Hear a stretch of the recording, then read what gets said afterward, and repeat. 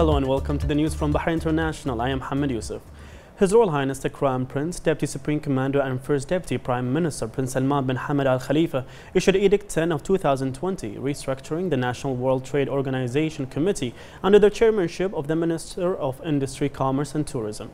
The edict named the following as members of the committee: Commerce Affairs Under Secretary at the Ministry of Industry, Commerce and Tourism, Deputy Chairman.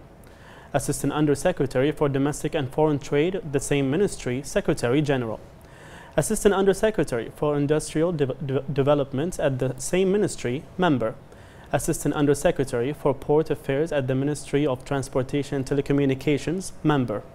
Assistant Under Secretary for Financial Relations and Investment at the Ministry of Finance and National Economy, Member. Director of the Foreign Trade Relations Directorate at the Ministry of Industry, Commerce and Tourism, Member. Director of the Organizations Directorate at the Ministry of Foreign Affairs, Member. Director of Customs Planning and Policy Affairs Directorate at the Ministry of Interior, Member. Director of the Public Health Directorate at the Ministry of Health, Member. Director of the Financial Stability Directorate at the Central Bank of Bahrain, Member. Director of the Planning and Development Directorate at the National Oil and Gas Authority, Member. Director of the Foreign Tax Relations Directorate at the National Bureau for Revenue, Member. The National Ozone Officer at the Supreme Council for the Environment, Member. Chief Executive Officer of Export Bahrain, Member. First Deputy Chairman of the Bahrain Chamber of Commerce and Industry, Member. Chief of Marketing at the Ministry of Information Affairs, Member. The edict stated that Edict 33 of 2013 on naming the members of the National WTO Committee was abrogated. His Royal Highness the Crown Prince also issued Edict 11 of 2020 amending the classification of controlled narcotic and psychotropic substance schedules annexed to Law 15 of 2007 regarding narcotic drugs and psychotropic substances. The edict adds new substances to the second group, psychotropic substances, of Table 2 and the third group, precursors, of Table 1 annexed to Law 15 of 2017 regarding narcotic drugs and psychotropic substances. His Royal Highness the Crown Prince, Deputy Supreme Commander and First Deputy Prime Minister Prince Salman bin Hamad Al Khalifa held a remote meeting with the Commander of the United States Central Command, General Kenneth McKenzie Jr. His Royal Highness affirmed that the historical ties continue to increase in all fields, with His Majesty King Hamad bin Isa Al Khalifa's strong support for expanded relations between the two countries and concerted efforts aimed at upholding regional peace and security. His Royal Highness and the U.S. Commander exchanged views on regional and international developments. The BDF Chief of Staff, Lieutenant General Al-Naimi, also attended the meeting. His Royal Highness the Crown Prince also held a remote meeting with the outgoing U.S. Ambassador to Bahrain, Justin Sibrel. His Royal Highness expressed appreciation for the role the Ambassador has played in further strengthening the bilateral ties during his tenure and wished him success in his future endeavors. His Royal Highness noted that advancing these bilateral ties help deliver mutually beneficial progress and prosperity. The Ambassador expressed appreciation for the opportunity to meet His Royal Highness and for His Royal Highness's continued support towards the bilateral relations. The BDF Commander-in-Chief Field Marshal Sheikh Khalifa bin Ahmed Al Khalifa received the Commander of the United States Central Command, General Kenneth McKenzie Jr., and his accompanying delegation. Defense Affairs Minister Lieutenant General Abdullah bin Hassan Naimi, BDF Chief of Staff Lieutenant General Diab bin Sagr Naimi, and a number of BDF senior officers were present.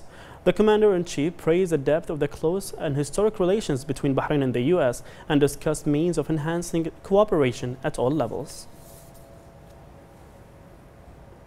Following the directives of the representative of His Majesty the King for Humanitarian Work and Youth Affairs, National Security Advisor and President of the Supreme Council for Youth and Sports, His Highness Sheikh Nasser bin Hamad Al Khalifa, the Chairman of the Board of Directors of the Horse Affairs, Sheikh Ad'ij bin Salman Al Khalifa, held a meeting with the CEO of Maidan Institution of the UAE, Saeed Al Tayyar, under the framework of the cooperation between the two countries in this sport.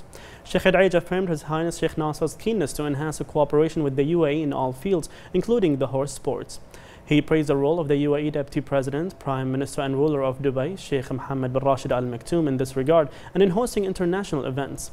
Sheikh Ad'ij affirmed that both Bahrain and the UAE are making significant accomplishments in this field on the regional and international levels. He added that the upcoming phase will witness further cooperation between the two countries in this field. Al-Tayar expressed appreciation for the role of His Highness Sheikh Nasser and keenness towards the horse sports for it being a part of the heritage of the kingdom.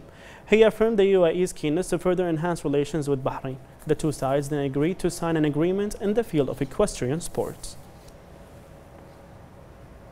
The Kingdom of Bahrain maintained its second place ranking among Arab countries in the E-Government Development Index 2020, ranking it among the very high categories, which was formulated based on the result of a 2020 United Nations E-Government survey. The index highlighted the Kingdom's national suggestions and complaints system Tawasul as an example of a successful and innovative official government channel of communication. The system enhanced public participation and government service customer experience, contributing to the Kingdom's high ranking and performance in the e-participation index. The report praised the system's ability to reach the public through multiple electronic channels, including the national portal Bahrain.bh and the Tawasul app.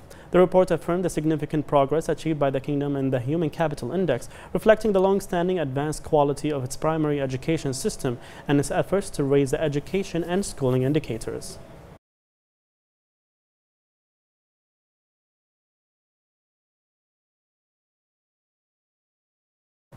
The Bahrain Institute for Political Development, in partnership with the Representatives Council, organized an electronic lecture entitled Parliamentary Diplomacy for MPs. The e-lecture was presented by Bahrain's ambassador to Germany, Abdullah Abdulatif Abdullah, in which he reviewed the political and legal framework for Bahraini parliamentary diplomacy, regional and international relations, and soft power, in addition to defining the characteristics of parliamentary and traditional diplomacy. The ambassador praised the reforms of His Majesty the King that contributed in setting the political and legal framework for Bahrain parliamentary diplomacy, putting Bahrain as a pioneering model in various fields. The ambassador affirmed the importance of strengthening regional, international, and parliamentary diplomatic relations through the participation of MPs in the embassies celebrations in the kingdom and their attendance of international and regional meetings, stressing the importance of keenness in unifying the message in line with Bahrain's policies. The Ministry of Housing called on all citizens benefiting from housing services or have filed applications to register their personal data in the National Notification System. The system was launched in line with the objectives of the Executive Committee chaired by His Royal Highness the Crown Prince. It is among several projects and national initiatives to develop and automate government services and offer them at the highest levels of quality to citizens and residents. The Ministry of Health said today that the number of coronavirus cases reached 4,535, with 615 recoveries, 431 registered new cases, and 3 deaths. 228 of the new registered cases are expatriates, 201 are contacts of active cases, and 2 are travel-related. The deceased are a 68-year-old citizen, a 48 and a 29-year-old expatriates. The Ministry of Health urges everyone to adhere to the rules and follow instructions and avoid public places when possible.